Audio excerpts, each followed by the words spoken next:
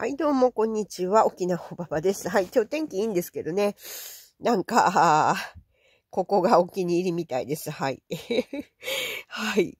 ミケさんはここがお気に入りみたいですね。最近ね。はい。このブログ、ちょっとウォークインザスピリットさんからなんですけど、なんかやっぱりなーっていう記事が出てきました。はい。最近ね、ほら、アメちゃんの国で、いろいろね、列車の脱線事故があったりとかね、ケミカルなね、工場がね、こう、火事になったりとか、いろいろありますよね。どうやら、上空にね、で、なんていうのかな、爆発したりとか、火事になったりで、上空にね、そういった化学物質がね、巻かれているみたいなんですよ。あるみたいなんですね。どうやら漂っちゃってるみたいなんですね。はい。で、大雪になった原因です。はい。またピーポーパーポーですね。はい。もうしょっちゅう聞こえてます。はい。残念ですね。がっかりします。ピーポーパーポーの音が聞こえると。はい。近いですね。はい。話それちゃいましたけど、どうやらね、その大雪の原因が、その化学反応ですね。いろんな空にね、舞い上がった化学物質と、化学反応して、どうやら西海岸にね、あのような大雪を降らせた。はい。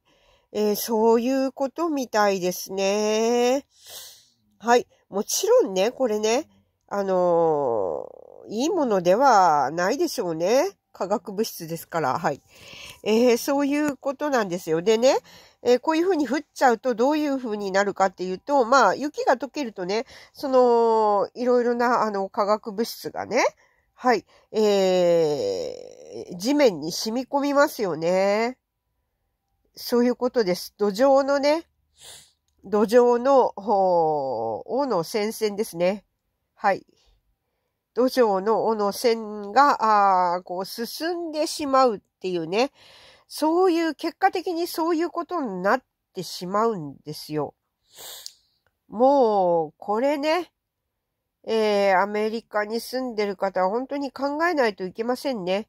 いろんな面で。はい。アメリカの場合、フレッパーさんが多いんで、言わなくてもね、皆さん、フレッパーの人たちは備蓄してますしね。はい。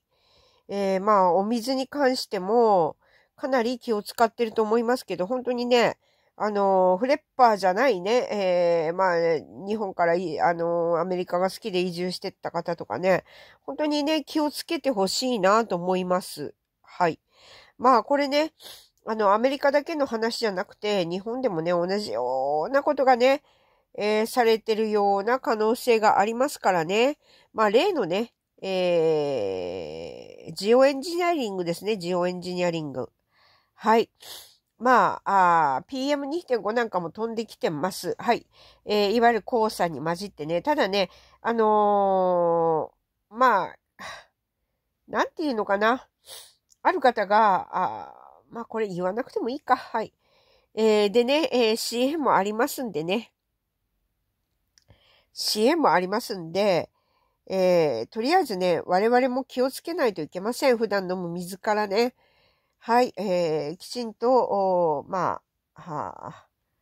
こしましょうということです。はい、フィルターをかけましょうということですね。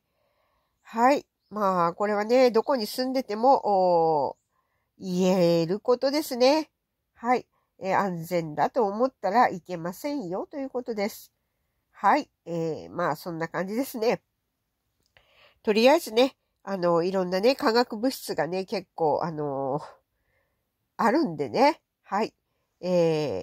私たち気をつけて注意してね、生活していきましょう。こちらの記事もね、貼っておきますのでよろしくお願いいたします。沖縄おばばでした。はい、みきしゃん。ねえ。かわいいでちゅね。ねえ。